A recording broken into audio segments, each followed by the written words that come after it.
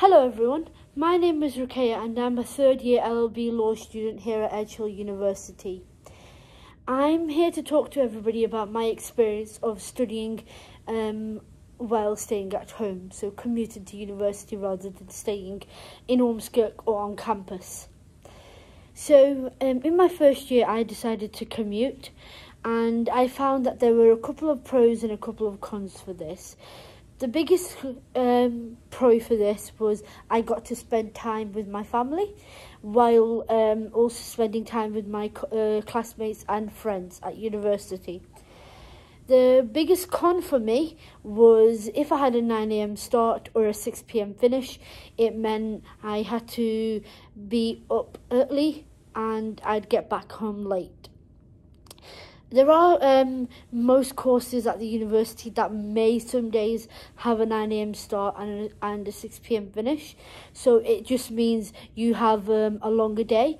However, it can be managed, it can be worked around by utilising the free time you have in between classes, using the Catalyst, our library, to do some of your university work while on campus waiting for classes.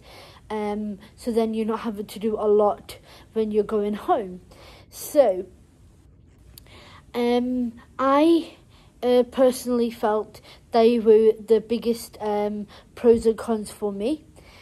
I feel like there will be different challenges for everybody, and every individual will face different challenges while commuting, and they will have different experiences while commuting.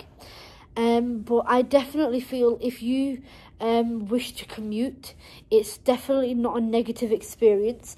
I believe it was a positive experience for me. So I've had the experience of both living at university and commuting. So I would suggest whatever you feel is best for you, however you feel you will best study, however you feel you would have a better experience, to choose that option and stay at home, stay in Ormskirk, stay on campus, whatever's best for you.